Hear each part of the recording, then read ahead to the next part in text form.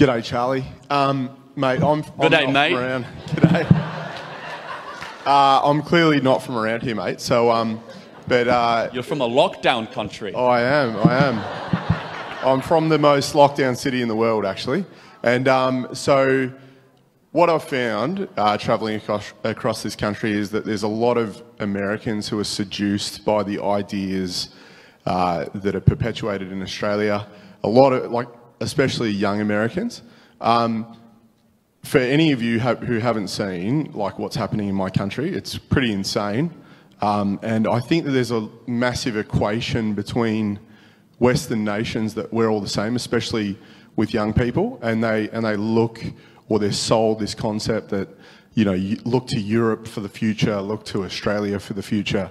So I just wanted to know, what would you say to young Americans about American exceptionalism and where you don't want to head in terms of the future for America? It's a phenomenal question. Let me ask you a question first. Tell us how bad it actually is in Australia. Just tell us some examples of what's happening in your country. So I'll try not to go on a lot because, I have a lot of mates who are really struggling right now. My mum's fled Victoria, and my sister, they've left to go to Queensland. Victoria is basically where Melbourne is. It's the second largest city in Australia. And so it's basically the California of Australia. And only seriously worse because it's got really violent in terms of police cracking down on protests and stuff like that. We don't have any freedom of speech in Australia enshrined in legislation. So yeah, so so my mum's really struggled in terms of mentally and stuff like that because it's just lockdowns. And just to add more color to that, mandatory curfews, can't go outside a couple miles outside of your home. Those are all real things, right? Yep. Okay. Yep. All because of... Very real. It's not, Because what you're hearing out of Australia is very, very real. Because I'm told by people this is not true, and... Oh, nah. You got the accent to prove it. People being arrested... People being arrested for putting their trash cans out after curfew.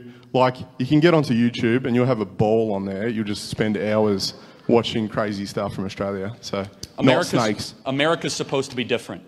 And this is where I talk about American exceptionalism. The Anglosphere has differences, unfortunately. That Australia does not believe in natural rights the way the American project did. You just gave a great example. They do not have freedom of speech protected. Therefore, in Australia, the guys with the guns get to determine who gets to talk. In America, as we have an assault on freedom of speech, public expression, freedom of assembly, all of a sudden, we're going to start heading in that direction. So what is the big difference between Australia and America? It comes down to our mission statement. It comes down to the mission statement of America is who's the sovereign? The people. Australia, they do not believe that. What else is the difference in America? We believe the states created the federal government. The federal government did not create the states. Australia is a centralized nation.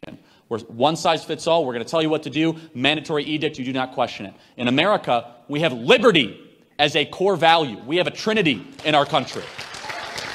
In our country, there's a Christian trinity, Jesus the Son, God the Father, and the Holy Spirit. There's an American trinity. It's on every coin. You guys should look at it every time you look at a piece of currency before they all go away, which is going to happen very soon, unfortunately. Liberty, in God we trust, and e pluribus unum. It's the American trinity. Australia believes in none of those things. I'm not accusing Australia. This is not part of their mission statement. Liberty, which means doing what you ought to do absent government or corporate interference. In God we trust, a transcendent order of a natural rights giver. E pluribus unum, Latin phrase, it means out of many one. We are one people, and the ruling class is not better than the sovereign. And what is the ramifications of that? Australia, because they were not founded on the same ideas, that kind of history class that you might not take that seriously, the history that's under attack by the critical race theorists, because Australia does not have the same documents, the same mission statement, the same preservation of rights. Yeah, when they get 200 COVID cases, they can march through the streets and start to arrest 8-year-olds because they're outside of curfew. And that's not an exaggeration. It's a real thing. So when I say an American exceptionalism, that means a recommitment to the American ideas that allow us even to be here tonight. If we had a gathering like this here in Australia, we would all be arrested for a very, very long time. Am I exaggerating with that? It's a very real thing. Absolutely. I was thinking that earlier. I was like, oh man, if this happened in Melbourne right now, it would be shut down hardcore. We have something special here in this country, everybody. Let's make sure we don't lose it. God bless you. Thank you for being here. This is Charlie Kirk. founder and CEO of Turning Point USA. If you liked this video, be sure to subscribe to our YouTube channel at Turning Point USA.